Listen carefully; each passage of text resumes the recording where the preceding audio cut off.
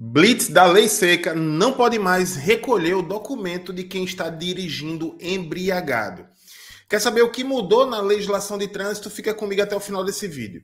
Eu sou o professor Carlão e você está no Manual do Trânsito, um canal dedicado à educação para o trânsito e, principalmente, a formar profissionais por um trânsito mais seguro.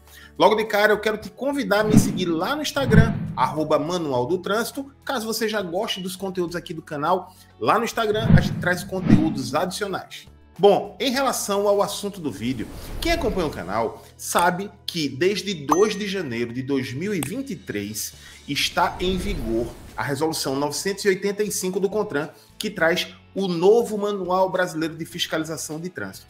Esse Manual Brasileiro de Fiscalização de Trânsito, ele diz quais os procedimentos que os agentes de trânsito devem fazer entre várias situações quando constatam infração de trânsito. Ou seja, para cada infração que existe no Código de Trânsito, existe um procedimento a ser adotado.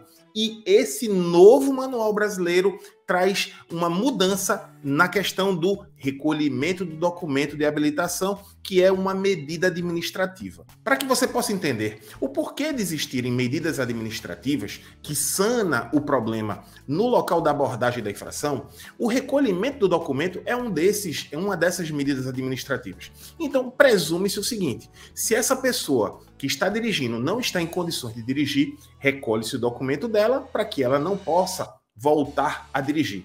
Mas no caso específico do condutor que já está sob influência de álcool, ele dirigiu mesmo depois de ter ingerido bebida alcoólica, foi flagrado, o seu documento foi recolhido. Será que, a partir daí, ele não voltaria a dirigir só porque não está com o documento de habilitação?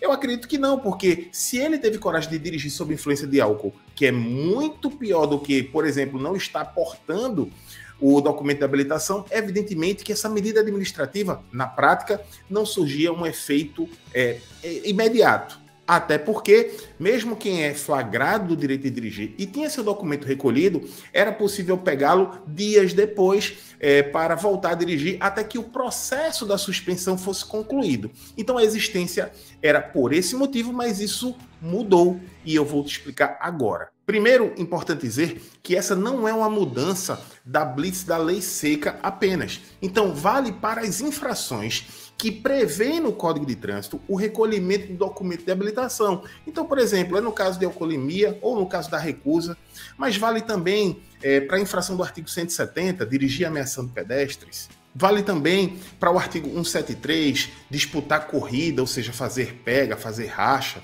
Também manobra perigosa, artigo 175. Vale também para o artigo 244, conduzir sem capacete ou estar fazendo malabarismo, equilibrando-se apenas em uma das rodas. Isso não é específico de nenhuma dessas infrações.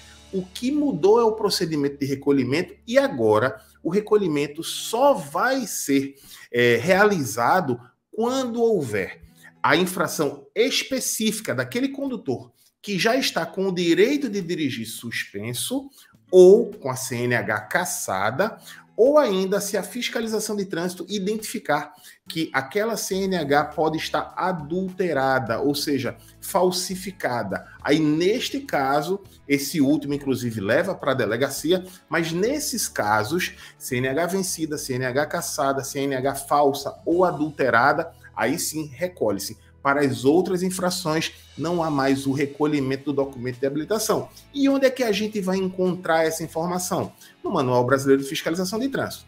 Se as informações estão sendo importantes até agora, por favor, deixa o like e, se o conteúdo for relevante e você quiser sempre esse tipo de conteúdo, se inscreva no canal, não custa nada e ajuda a gente a crescer ainda mais no YouTube e ser recomendado para outras pessoas.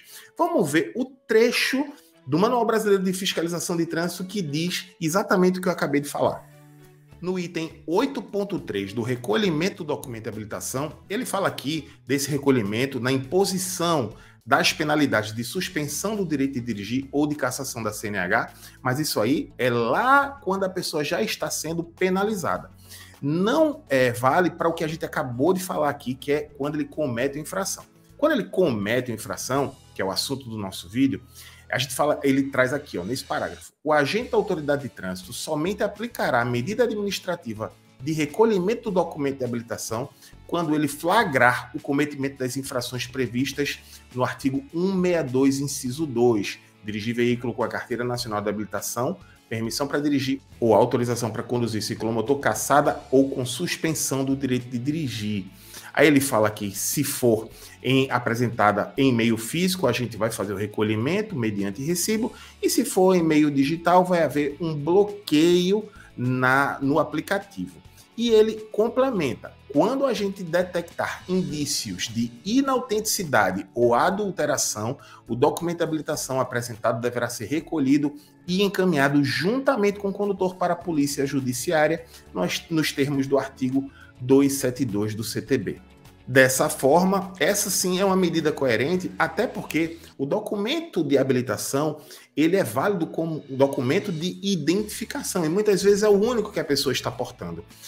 O cometimento de qualquer uma das infrações que prevê o recolhimento, se não for a de um documento que já está cassado ou vencido ou que seja falso, de fato não traz resultados práticos nenhum para a segurança no trânsito. Dessa forma, entendo que essa medida foi sim ajustada e os agentes de trânsito, quando constatarem infrações que prevejam a medida administrativa de recolhimento do documento de habilitação, não devem mais realizá-lo, até porque muitas vezes acontecia da pessoa ter cometido uma determinada infração em outro estado, imagina, de passagem em outro estado, imagina ela ter que ter o documento recolhido, ter que ir para sua própria casa sem poder estar portando esse documento. Enfim, essa é realmente uma mudança recente nos procedimentos que os agentes de trânsito devem adotar.